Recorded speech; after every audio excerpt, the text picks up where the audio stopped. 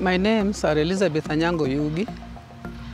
I met my Fugo when I was in a group called Upendo.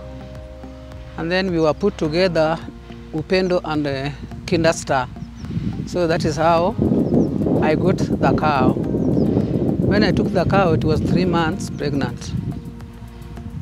It delivered March 19th. Currently, I get 8 cups in the morning, 7 cups in the evening. 8 cups I took to Rongo Dairy, maybe 8 or 9. The rest is used for consumption in the house. And the cow is eating well. It doesn't have problem.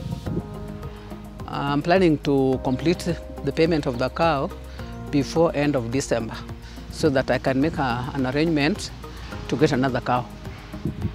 My cow called my Fugo gave me an heifer, which is now 7 months, and in a period of 2 years, it will be served, and I think I'll get another heifer, and the milk will be more. This is my cow called my Fugo, and I'm very happy with it because it's making me to get milk. I take in a good tea, I prepare mboga with the milk and sell others.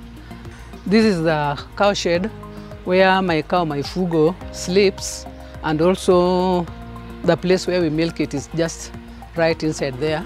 The veterinary doctor is the one who advised me how to build the shed. I'm requesting that if they can get us an agrovet, where we can get things even sometimes on credit to help the cow.